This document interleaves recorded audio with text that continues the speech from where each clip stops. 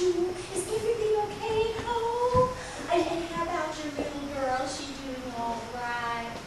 Well, I'll say a prayer for you all. Yes, big reading for you. Oh, well, hi, y'all. Jeez, I've got a list of prayer requests to share with you.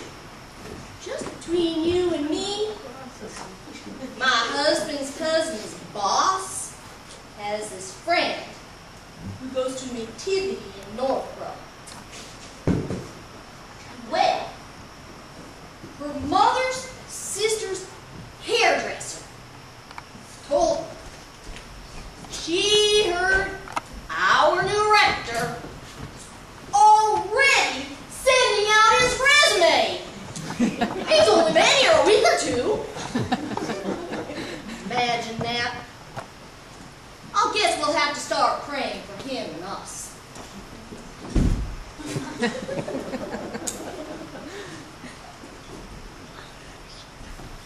Wait. Another thing that happened the other day, I was thinking that Father Jesse leaves, and our Wednesday morning women and faith, those meetings will go right along with him.